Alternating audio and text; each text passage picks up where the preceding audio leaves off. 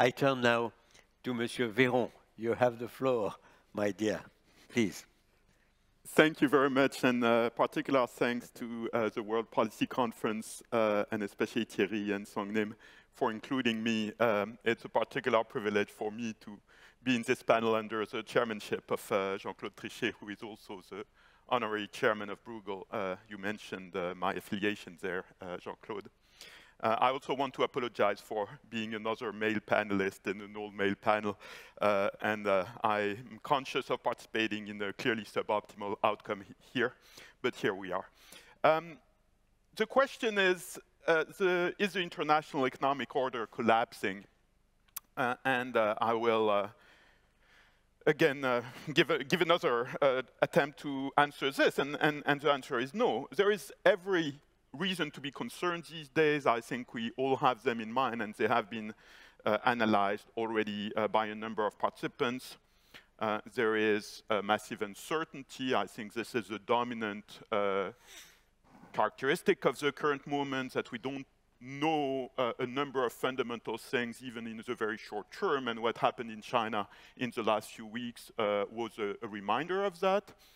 There are some very basic premises of how we look at the world that we cannot be completely sure of. And of course, climate change is a massive challenge. We're losing the race against time in addressing it. So I'm not advocating complacency here, let me be very clear, but we don't see a collapse in sight of the order. I think the international economic order actually is surprisingly resilient. What happened this year? I was at the World Policy Conference last year. I was privileged to be also here in Abu Dhabi at the other side of town. And since then, extraordinary events have been happening. Russia has invaded Ukraine. The consequence has been Russia being isolated in the international system and to a large extent taken out of it.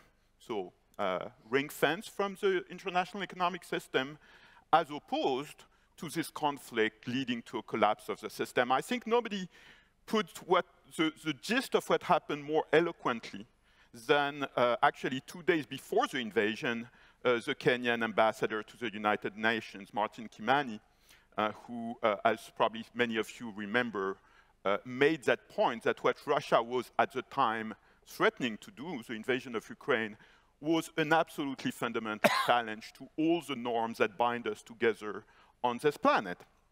And so the response in terms of international economic institutions has been forceful, but I would say proportionate in terms of the extraordinary violation of norms that we have seen and an extraordinarily forceful response. So let's look at what I mean by resilience very quickly. The WTO, Mr. Pogam reminded us that it's still there and running even after the aggression of the Trump administration. The G20, we had, to my mind, a very successful summit in Bali, which kind of illustrates what I'm talking about, including some strong wording in the final declaration compared to what I think everybody was expecting. And I think the Indonesian presidency of the G20 deserves a lot of credit for that.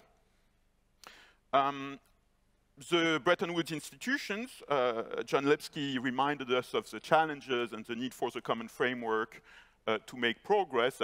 We're getting a little bit into the weeds here, but I think if you look at, for example, the restructuring of the announced restructuring of the debt of Zambia, we see a possibility of some constructive evolutions, especially in the main challenge to the IMF these days, which is the interplay between Chinese lending to a number of developing and emerging countries and the traditional framework embodied by the Paris Club. So I'm not saying the problem is resolved here.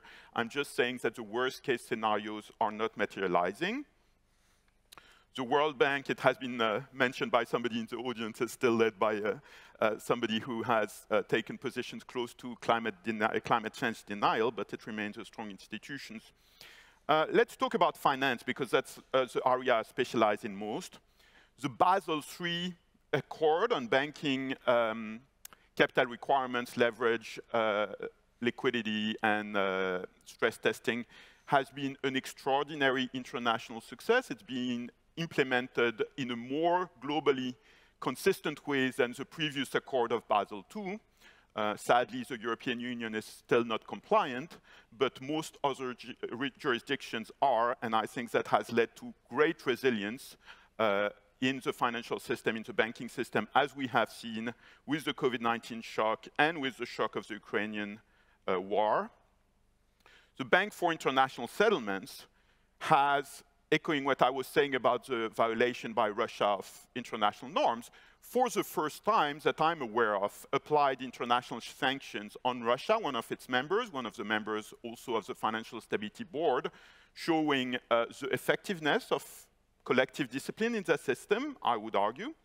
I'm not aware that the BIS had ever participated in international sanctions before, with the possible exception of freezing the assets of the Central Bank of Yugoslavia, but that was after Yugoslavia no longer existed. We also have seen that challenges to the international economic and financial orders have not been very successful. I'm not going to expand on crypto these days. We don't see, either from Russia or China, in very different environments, attempts to, we don't see successful attempts to replace the basic infrastructure of the global financial system, payments, messaging, SWIFT, the international transaction settlement through CLS group and infrastructures of the same nature.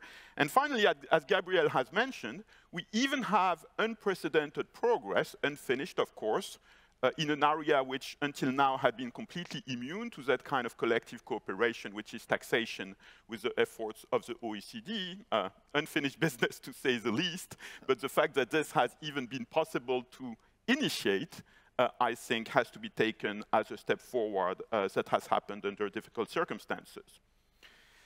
And of course, the EU, the European Union, which I come from and which is the most advanced exercise in supranational economic and political cooperation, has been built on rejection of economic nationalism with coal and steel in the first place.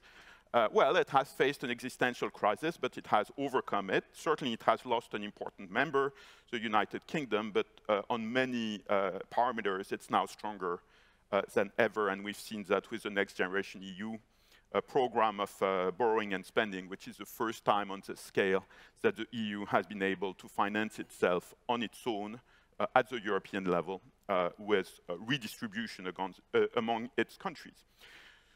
So, as I said, no complacency. We don't need to replace this system, and I think that echoes what Chao Yide just said. China is not asking for the replacement of the system. It's asking rightly for its reform and transformation. I'm talking about the official discourse of China here.